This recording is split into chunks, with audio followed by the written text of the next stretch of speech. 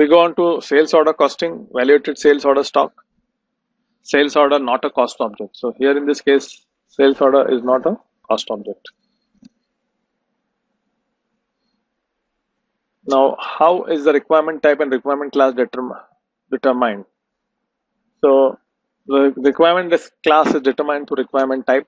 The requirement type is determined in various ways. So strategy group, which is updated in the MRP3 view of the material master, which we had seen earlier, or item category in the sales view of the material master record, or in the SD document, which is in the sales order, and the MRP type in MRP1.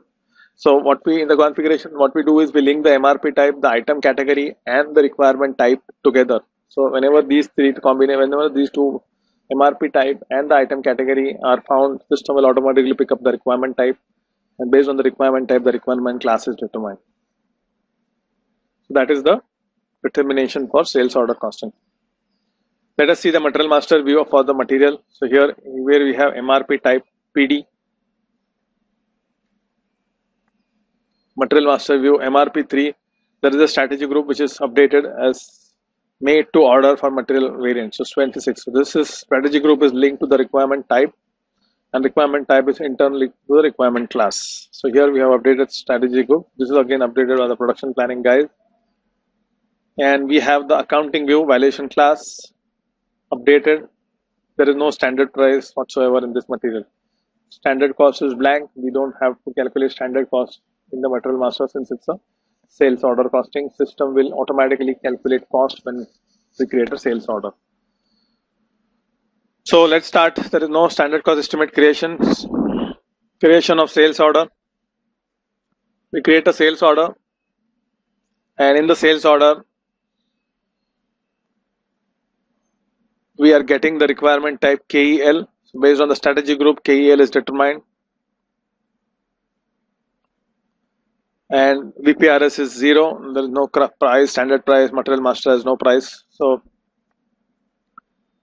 strategy group is 26.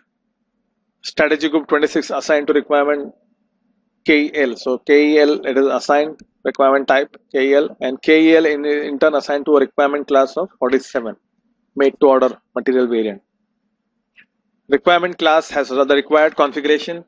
So it has the costing variant, which we have created YPC4, costing ID, costing method, account assignment category, valuation. So here it says account assignment category M and valuation M. That means it is not non-valuated. It is valuated, and it will be the cost will not be captured on the sales order. Okay, so all the configurations for sales order costing are stored in the requirement class. So costing variant, costing sheet, everything is stored here. Account assignment category, valuation is stored here in the requirement class setting. So system has calculated the cost EK02 calculate.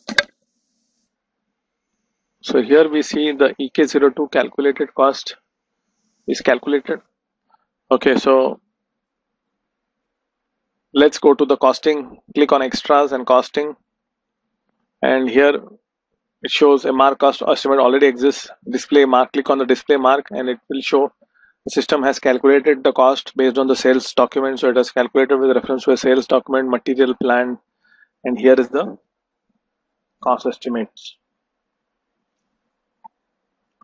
So the cost estimates are seen here. It shows the machine, labor, material, again labor, and this is the overheads which our system has calculated. So it has taken the bill of material and the routing and calculated the sale order cost, and it is showing you the various views: sales and administration, cost of goods sold, cost of goods manufactured, inventory. So whatever views are updated are configured in the costing variant. So we are selecting the views, and these are displayed accordingly over here. Let's click back. Now MD02. So based on the sales order which are saved, the MRP execution will be done by production planning guys. There's generally a bad job with does it, nobody does it manually. So we update the material plant 6603, and then the MRP job is executed. Let us see the stock requirement list. MD02, material, plant, So here we see that there is a planned order created for our sales order. That this is the sales order, and for that there is a planned order. Planned order is created. So we double click on that. So convert planned order to production order. So the planned order, we can see this is the planned order. Click on the production order to convert into process order. So here the planned order is the planned order, and the process order type is ZPI1.